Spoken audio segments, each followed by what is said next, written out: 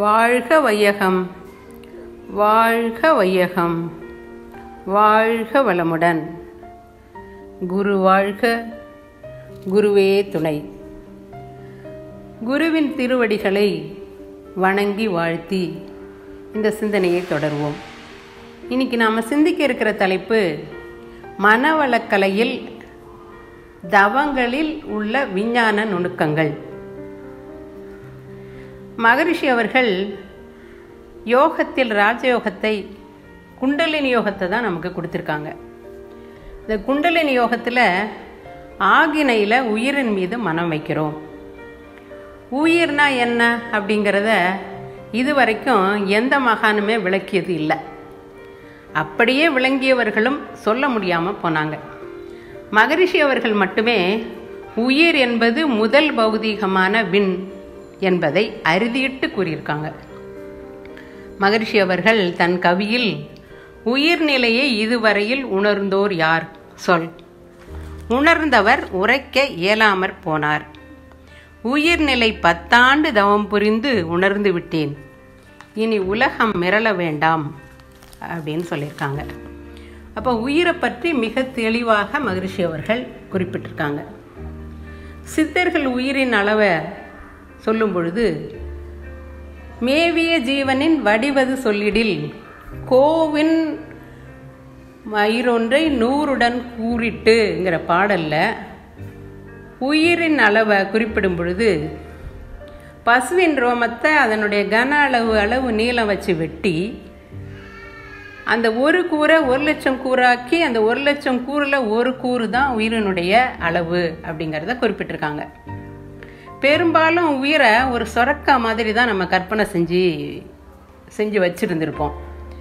உயிர் கோடிக்கணக்கில் உடலில் இயங்குது என்பதோ, அது தன்னைத்தானே சுற்றி கொள்கிறது, தன்னைத்தானே சுற்றி கொண்டு உடல் முழுவதும் சுற்றி வருகிறது என்பதும், உடல் முழுவதும் சுற்றி வரும் பொழுது அதற்கு மையமாக மூலாதாரத்தை மையமாக கொண்டு உடல் முழுவதும் சுற்றி வருகிறது என்பதும், ஒரு வினாடிக்கு 1.86 லட்சம் மைல் உடலில் சுற்றி வருகிறது என்பதும் மனவளக்கலைக்கு வந்த பிறகுதான் நமக்கு தெரிஞ்சிருக்கிறதுக்கு வாய்ப்பு இருக்குது. அடுத்தது, உயிர் தன்னைத்தானே சுற்றும் பொழுது ஏற்படும் விரிவலை காந்தமாகி அந்த காந்தம்தான் மனம் அப்படிங்கிறாங்க மகரிஷி. இப்போ மனம்னா என்ன அப்படிங்கிறத ஜீவகாந்தம்தான் மனம் அப்படின்னு விஞ்ஞான கருத்து சொல்லியிருக்காங்க.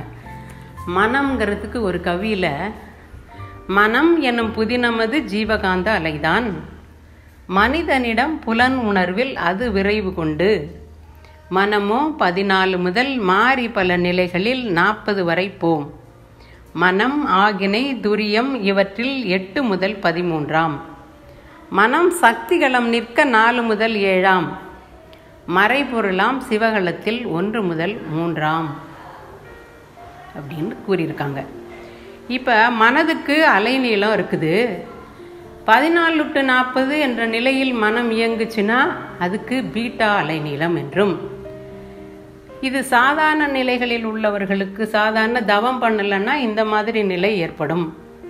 ஆனால் ஆகினை துரியம் போன்ற தவம் செய்யும் பொழுது மனம் 8/13 என்ற ஆல்ஃபா நிலைக்கும், மனம் விரிந்து நிற்கும் பொழுது, பிரபஞ்ச அளவில் இருக்கும் பொழுது 4/7 என்ற நிலையிலும், இறைநிலையை உணர்ந்த நிலையில் மனம் நிற்கும் பொழுது 1/3 என்ற நிலையிலும், தீட்டா நிலையிலும் இருக்கும் அப்படிங்கிறத மகரிஷி சொல்லியிருக்காங்க.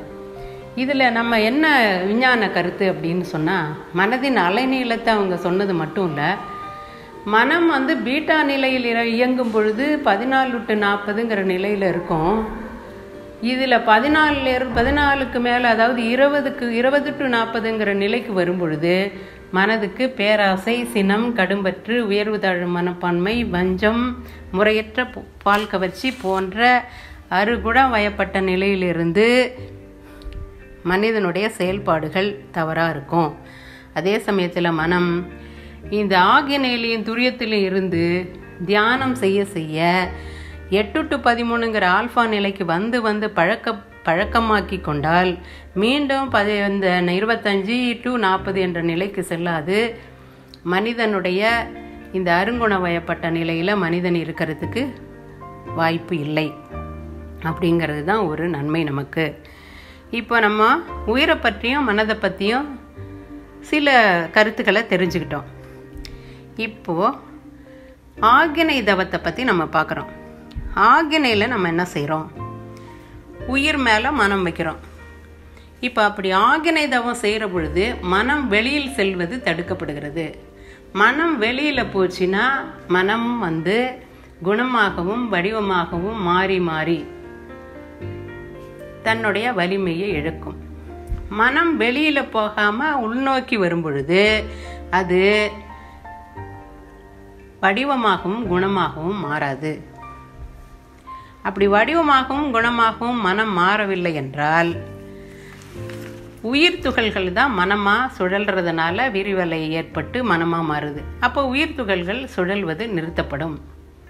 அப்போ உயிர் துகள்கள் சுழன்று தன்னுடைய ஆற்றலை இழக்காமல் அதிக உயிர் துகள்கள் சுழலாமல் இருக்கிறது நிறுத்தப்படுறதுனால உயிர் துகள்களின் எண்ணிக்கை கூடும். அப்போ உயிர் துகள்களின் எண்ணிக்கை கூடுவதனால் உயிர் துகள்கள் திணிவு பெற்று வித்து தரமும் வலிமையும் உள்ளதாக, அளவும் அழுத்தமும் உள்ளதாக மாறும். அடுத்தது 4வது என்னன்னா, இந்த உயிர் துகள்கள் சுழற்சி வேகம் குறையும். ஏன்னா உயிர் துகள்கள் மனமாக மாறாததுனால உயிர் துகள்களுடைய சுழற்சி வேகம் குறையும்.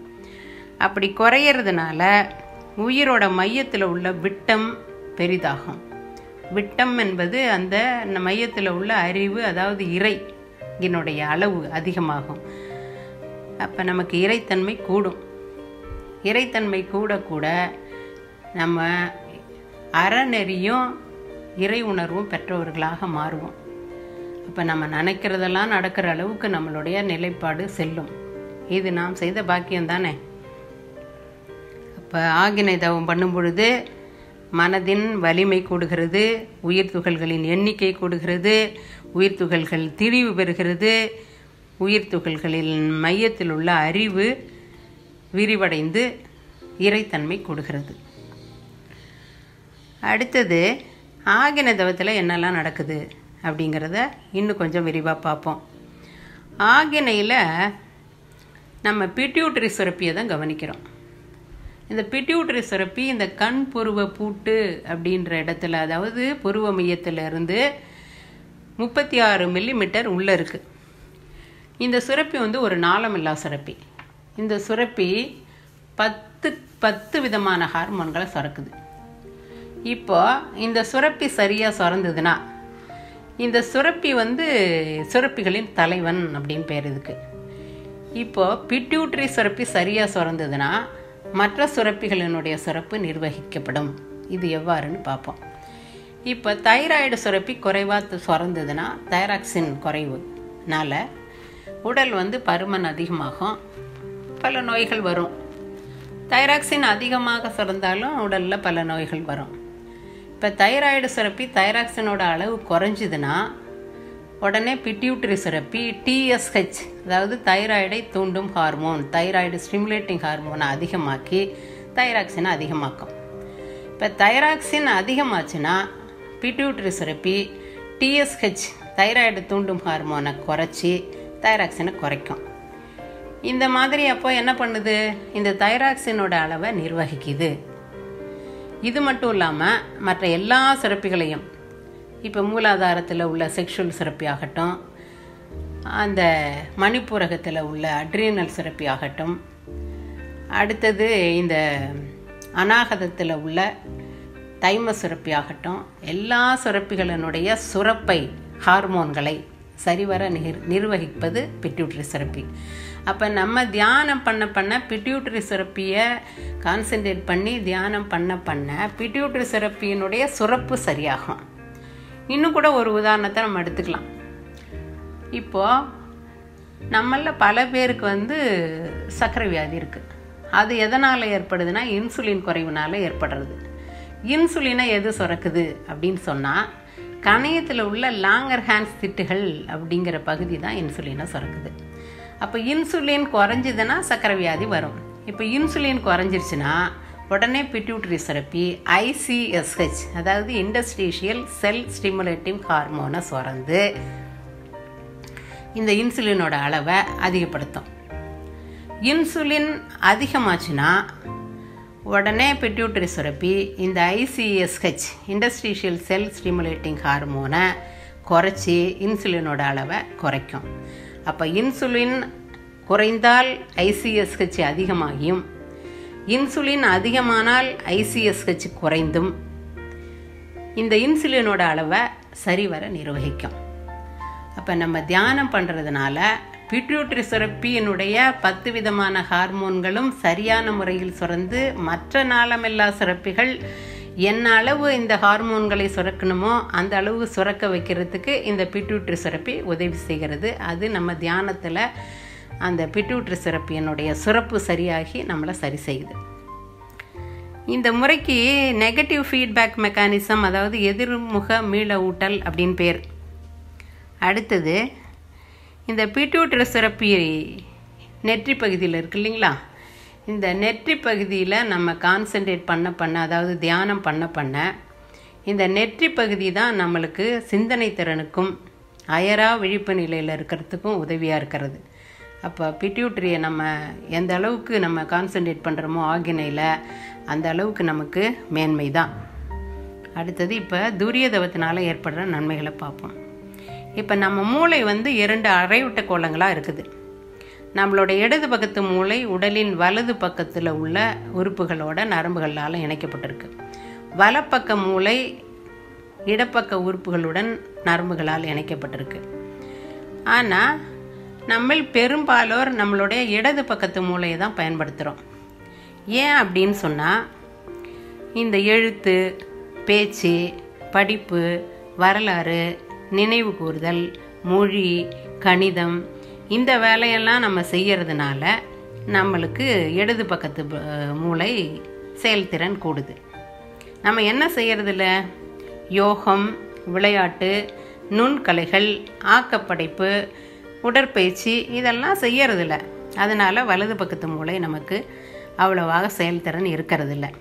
இப்போ நம்ம தியானம் பண்ண ஆக்கினை பண்ணாலும் துரியம் பண்ணாலும் வலது பக்கத்து மூளை செயல்பாட்டுக்கு வர்றதுனால நம்மளுக்கு 2 அரைவட்ட கோளங்களும் செயல்பாட்டுக்கு வந்து நம்மளுடைய மூளையினுடைய செயல்திறன் அதிகமாகி நம்ம நன்மையை அடையலாம். இதை மகர்ஷி அவர்கள் இந்த தியானத்தினால் கிடைக்கிற நன்மையை சொல்லும் பொழுது என்ன சொல்கிறாங்க ஒரு பாடல்லன்னா, ஒன்றி தவமிருந்து பழகும் பொழுது உறுதி, நுட்பம், சக்தி இவை அதிகமாகும். அன்று அடையும் அனுபவங்கள் எல்லாம் அறிவினிலே ஆழ்ந்து நிலைத்துவிடும். நன்று என்று கண்டபடி செயல்களாற்றும் நட்பண்பு புலன்களுக்கு அமைந்து போகும் அப்படின்னு சொல்கிறாங்க. அப்போ தவம் பண்ண நம்மளுக்கு அவ்வளோ நன்மைகள் கிடைக்கும். அது மட்டும் இல்லாமல் நம்ம அந்த துரிய தவம் செய்கிறதுனால இன்னொரு நன்மை என்னன்னு பார்ப்போம். துரிய தவம் செய்யும் பொழுது நமக்கு இந்த பெரைட்டல் பகுதி, மூளையினுடைய கூரை பகுதி, இந்த துரிய தவத்தில் பீனியல் சுரப்பி அப்படிங்கிற சுரப்பியை தான் நம்ம கான்சென்ட்ரேட் பண்ணுறோம். அது மேலே தான் நம்ம மனதை வைக்கிறோம். அப்போ இந்த மனநிலையை சரிவர நிர்வகிக்கக்கூடிய அந்த பீனியல் சுரப்பி மூளையினுடைய உச்சி பகுதி, கூரை பகுதியில் தான் இருக்குது. அந்த பீனியல் சுரப்பியை நம்ம கான்சென்ட்ரேட் பண்ண மூளையினுடைய பெரைட்டல் பகுதி நல்லா செயல்திறனுக்கு வரும். மூளையினுடைய நெற்றி பகுதியில் உள்ள மூளை பகுதிக்கு ஃப்ராண்டல்னு பேர், காது பகுதியில் உள்ள மூளை பகுதிக்கு டெம்போரல்னு பேர், கண்ணு பகுதி இருக்கிற இடத்துல உள்ள மூளை பகுதிக்கு ஆக்சிபிட்டல்னு பேர், உச்சி கூரை பகுதியில் உள்ள மூளைக்கு தான் பெரைட்டல்னு பேர். இந்த பெரைட்டல் பகுதி நல்லா சிறப்பாக வேலை செய்ய ஆரம்பிக்கும் நமக்கு இந்த துரியதவம் பண்ண. அப்போ அந்த மாதிரி பெரைட்டல் பகுதி நமக்கு வேலை செய்கிறதுனால நம்மளுக்கு என்ன ஏற்படும்னு மகிழ்ச்சி சொல்கிறாங்கன்னா, ஆன்மீக நெறி உண்டாகும் அப்படிங்கிறாங்க. ஆன்மீக நெறிங்கிறது அன்பு, கருணை, இரக்கம், தொண்டு, தவம், இன்சொல், ஈகை இவை ஆன்மீக நெறியாகும். போற்றி காக்க துன்பம் விலகும், தெய்வ துணை கிட்டும் அப்படிங்கிறாங்க. அப்போது இந்த மாதிரி நம்ம துன்பத்திலிருந்து நம்மளை காப்பாற்றி தெய்வ துணையோடு நம்ம நல்ல முறையில் வாடுறதுக்கு உதவுறது இந்த துரியமும் ஆகினை தவமும் செய்கிறதுனால தான். மகரிஷி அவர்கள் துரியம் செய்யும் பொழுது ஒரு இனிமையான உணர்வு ஏற்படுங்கிறத ஒரு பாடலில் சொல்லியிருப்பாங்க. ஊன் கொண்ட தேகத்திலே உச்சிமலை மீதினிலே நான் கண்ட நடனமதை நண்பர்களே சொல்லுகிறேன்.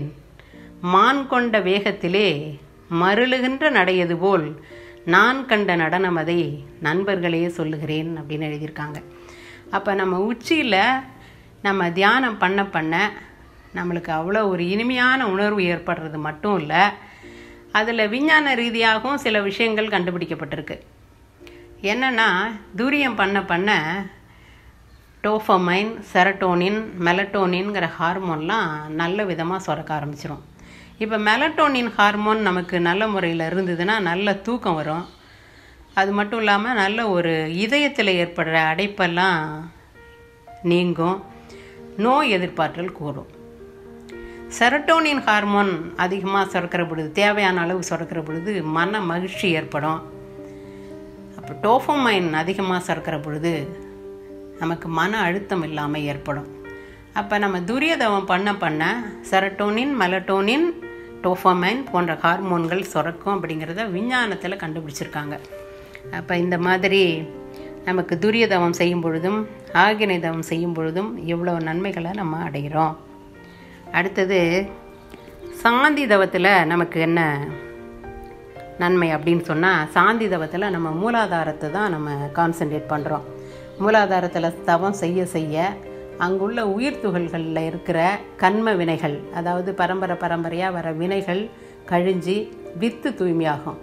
வித்து தூய்மையாகிறதுனால தலைமுறை காக்கப்படும், தலைமுறைக்கு வர துன்பம் இல்லாமல் போகும். அப்புறம் நரம்பு மண்டலம் அமைதி அடைகிறதுனால மனநோய் குணமாகும்.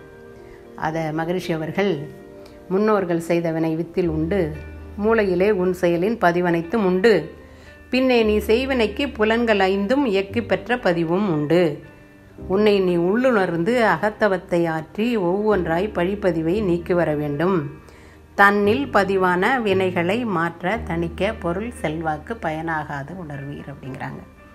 அப்போ நம்ம இந்த தவ நிலைகளெல்லாம் கற்கும் பொழுது நம்மளுக்கு எவ்வளோ நன்மை உண்டாகுது அப்படிங்கிறத நம்ம விஞ்ஞான அடிப்படையில் இது வரைக்கும் சிந்தித்தோம்.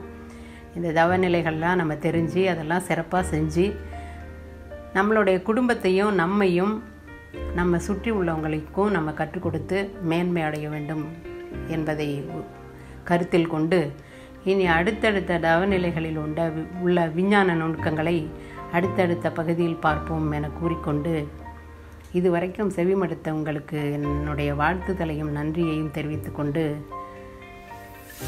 வாழ்க வளமுடன், வாழ்க வளமுடன், வாழ்க வளமுடன் என வாழ்த்தி நிறைவு செய்கிறேன். வாழ்க வளமுடன்.